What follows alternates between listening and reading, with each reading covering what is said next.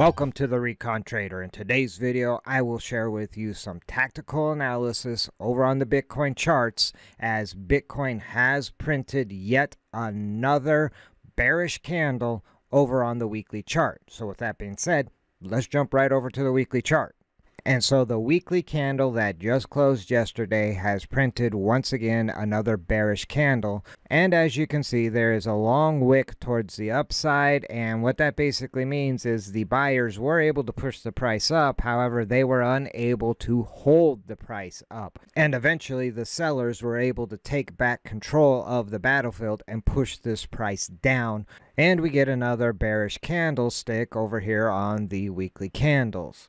So now the question is really whether or not the bulls are able to push this price back up and hold the price up, similar to what we saw back here on this candle. We saw that big wick up only to then sell off, but eventually the bulls did step up. However, this may have just been a bull trap, and the bears eventually did snap that trap shut, and ever since then Bitcoin has been selling off.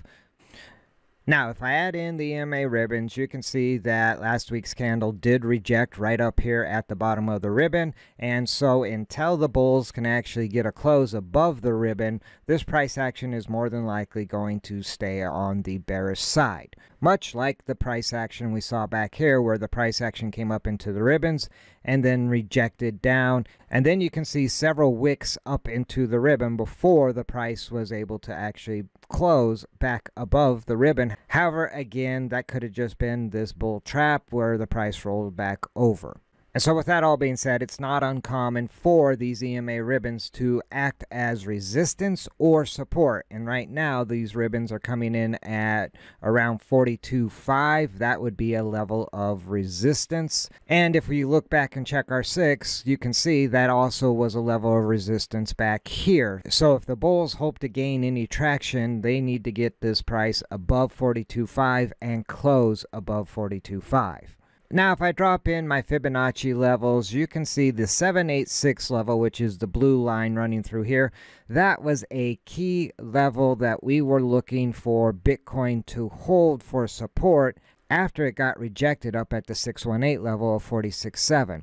Well, obviously, we failed to hold that line on the weekly candle close 2 weeks ago. And then the candle that just closed also failed to get back above this 786 level. So 42.5 on the EMA ribbons will be resistance.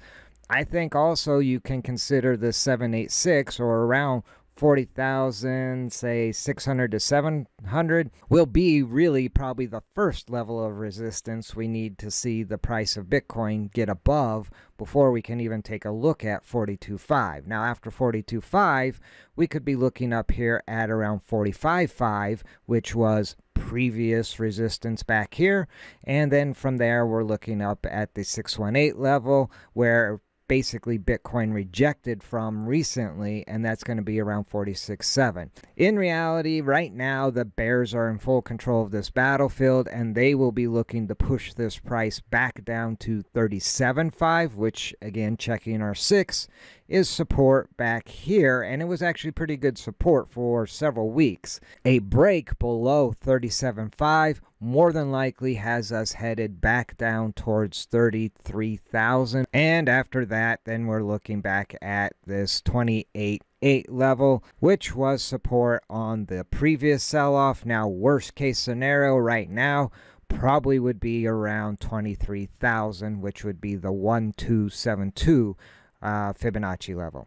Now, if we jump over here to the daily candles, if you recall in my last video, I was watching this trend line of higher lows being set, and at the time, Bitcoin was in danger of setting a lower low. In addition to, it was in danger of closing below this trend line.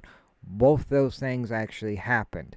Bitcoin set a lower low and eventually did close below this trend line. So now what I'm keeping an eye on is whether we retest this trend line and continue the sell-off, or will the buyers step up and get this price action moving back towards the top side? And so some of the key Fibonacci levels I'll be keeping an eye on the daily chart is going to be the 618 level. That has acted as support recently. and that is around 38,800. And so if the 618 level can hold, then we are going to be more than likely looking at resistance at the 50% level, which is going to be around 40,500 or 600. But the real meaningful resistance level I will be keeping an eye on is going to be the 382 level, and that's going to fall in around 42,400, call it 42,005. Which is no surprise. That was also a level we were looking at on the weekly chart. So 42.5 or this 382 level we have rejected from previously, and so that is more than likely a valid level of resistance. 42.5, looking for support at 38.8. After that, then we are more than likely looking back down towards this 786 level, which would come in at 36.2 for support. And if we look back and check R6, you can see all the way back even into here, 36.250 was a key level of support in the past. But if this 786 level at around 36.2 breaks, then we're looking back at 33,000. Now, if we jump over here to the RSI indicator for Bitcoin on the daily charts, you can see we just printed recently a bullish divergence on the RSI, which as a momentum indicator would indicate the momentum should be shifting towards the bullish side. However, I do typically like to see this happen a little closer to the oversold level, and in reality, Bitcoin is not even currently close to what I would consider oversold on the daily candles. And so for now, really the key levels I'm going to be watching for Bitcoin are going to be more than likely 37.5 towards the downside. That really needs to hold as support. And then towards the top side, we need to get back above 40,000, call it 600 or 700. And then from there, we're looking up at more than likely 45.5. That level, the 45,500, is really the key level for me to indicate that the bulls are looking to regain control of this battlefield. So for now, I think that pretty much wraps it up. If anything major changes over here on the Bitcoin chart, I will do an update video. So now would be a good time to shoot that subscribe button so you don't miss out on future videos. If you like this video, do me a favor, spike a like. If you have questions or comments, drop them in the comment section down below. And at the end of the day, remember, never send your money into battle without first doing your recon. See you in the next video.